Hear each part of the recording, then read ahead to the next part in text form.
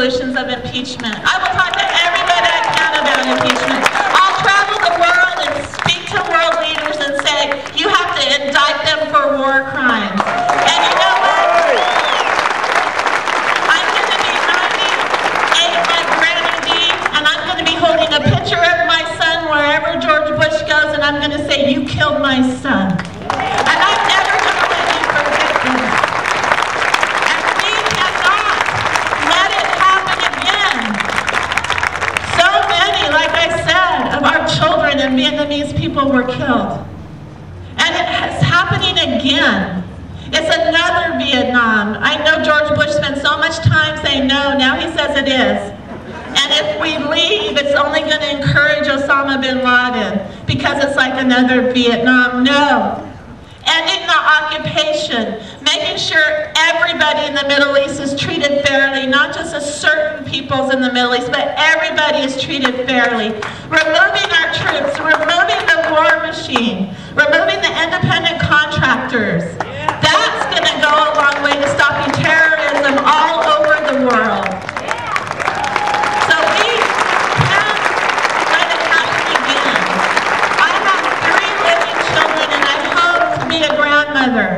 And I don't want my grandchildren to die in another war. We can never ever let this happen again, but it's going to keep happening if we let this two-party system we have keep on being corrupt, keep on voting for war, keep on waging the wars. Almost every war in the last 100 years has been started by a Democrat. So, you know, we can't let either party off the hook. And it's going to keep happening if we keep giving our children to them to kill. And another thing is, Jeremy Scahill is right spot on. If they have 180,000 mercenary killers in Iraq, they don't need a military. They have already their paid killers. We have, and when I go to Congress, I will stop that also.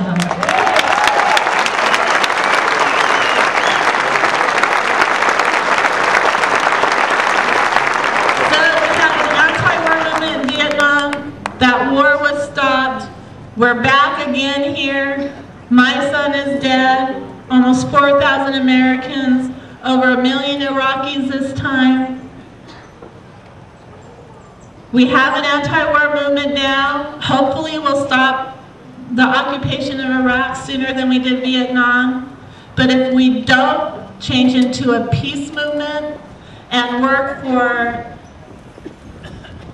an equality of resources and living for everybody in the world, I can guarantee you in 10 to 12 years we'll be in another war killing other children. So if that's one thing you take home from today, is that we have to make sure that this never ever happens again. And the only way we can do that is calling ourselves peace activists, working for peace and not being anti-war activists. And that peace encompasses so much more than just no war. So I just want to say again how much I love being here, how much I love beer and cheese, how much I love all of you, and I'll be signing books over there in that place there.